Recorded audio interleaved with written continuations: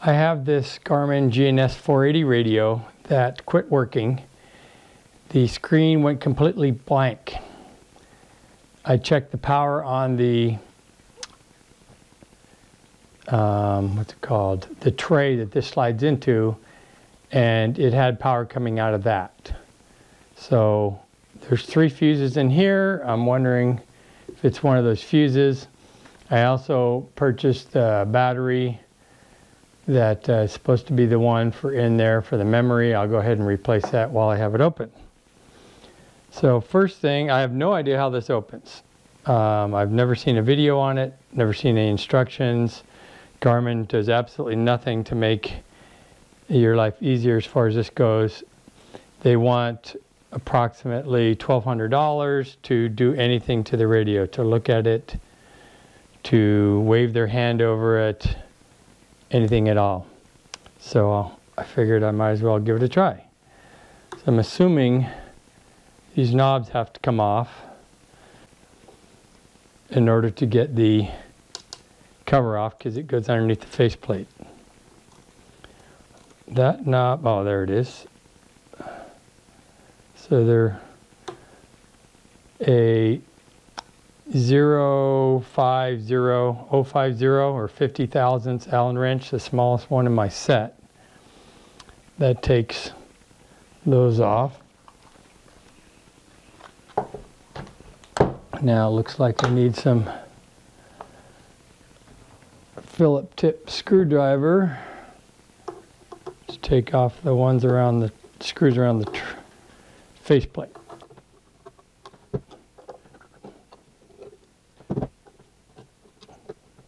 Those 2 Phillips screws on each side. Okay, let's see if this slides off. Sorry, too long. And 2 in the top.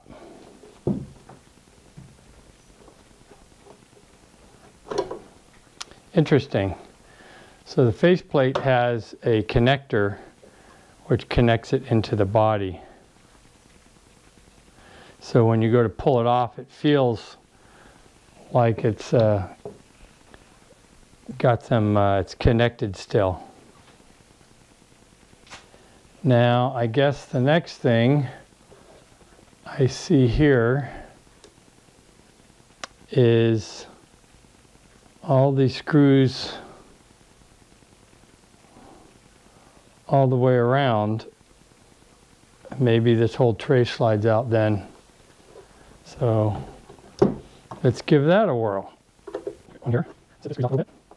1, 2, 3 here. And there's one there. Okay, there's one on this side. Maybe for that panel, I'm going to take it off anyway. Okay, along here there's several. Factory seal warranty is broken. Well, the warranty on this radio was out about 12 years ago, so I'm not going to worry about that. This feels like it's wanting to come off here. It does. So on this side, we have some capacitors. I don't see a battery anywhere. These are RF shields typically. So nothing interesting there. I guess I'll continue on.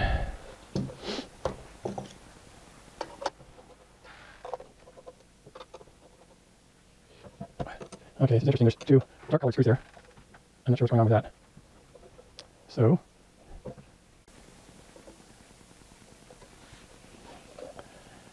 okay, I've taken off all the silver screws and it doesn't want to come off, so I guess I'll take off these 2 dark colored screws. I'll set those over by themselves. And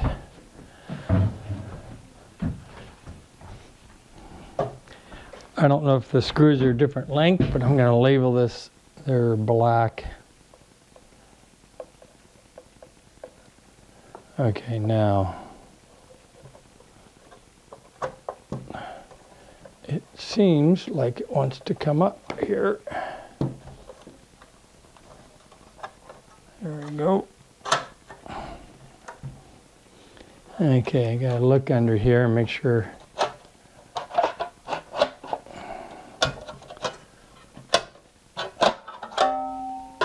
Okay, so there we have the main board. This appears to be the battery compartment. Now I'm looking for fuses. Two fans, capacitor, capacitor, capacitor. More shielding.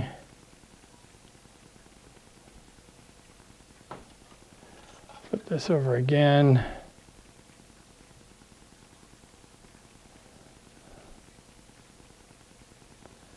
Wow.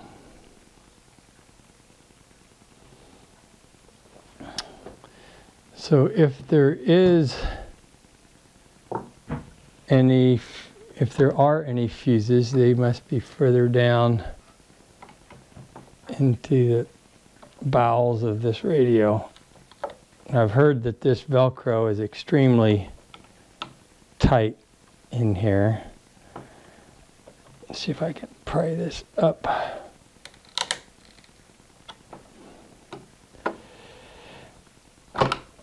Oh, don't want to stab something.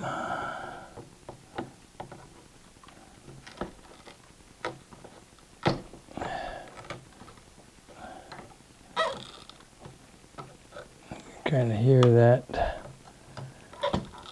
Velcro coming loose.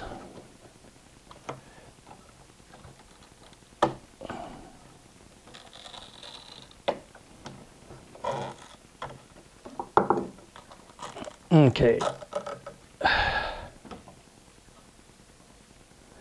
Lithium battery, Time Keeper. It's got a connector to it. Now, I was told this battery fits in that battery compartment. Let us see here.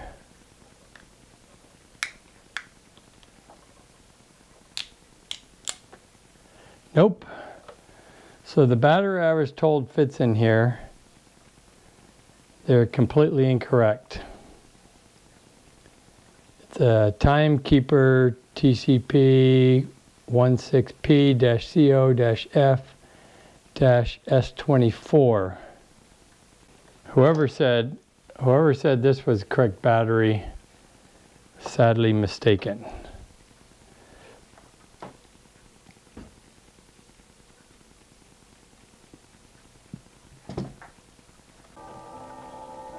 Oh, let me show this just for shits and giggles. It has this connector on it.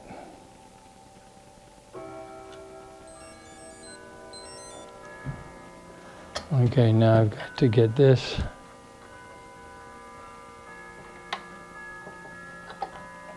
back onto that pin.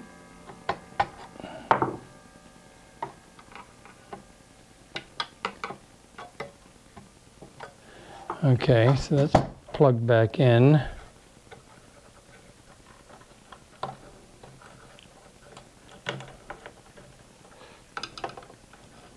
Loop this back through here. Oh, cap is coming off.